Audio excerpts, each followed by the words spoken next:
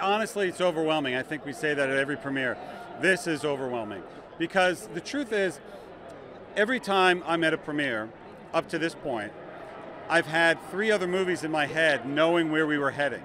That they were all chapters in the overall story that we were eventually going to bring to a conclusion. Tonight, we bring it to a conclusion. Tonight, I feel like I've actually finished the big, long, giant story that we started nearly 12 years ago with the first Iron Man film. So it's emotional, it's overwhelming, and as always at these things, I just want people to see the movie. I can't wait for them to finally see the ending.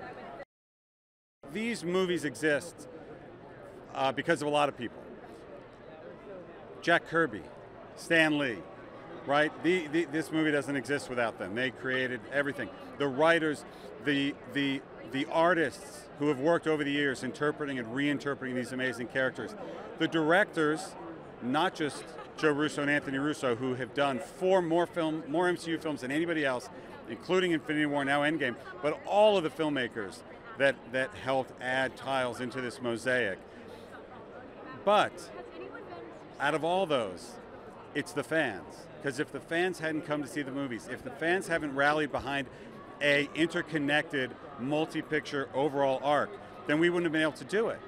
So on this press tour, really seeing the fans and thanking the fans, and outside today, hundreds of them, and they're saying thank you to all of us, and the truth is, thank them, because this movie wouldn't exist in the way that it exists without them coming with us film after film after film and growing and building into I think, the biggest and best fan base on the face of the earth.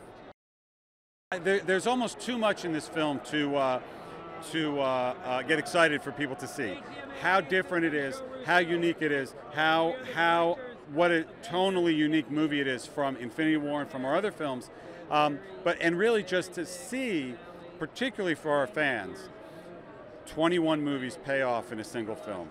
And that's what I'm most excited for them to see, and that's what I'm hoping that they are satisfied with that payoff.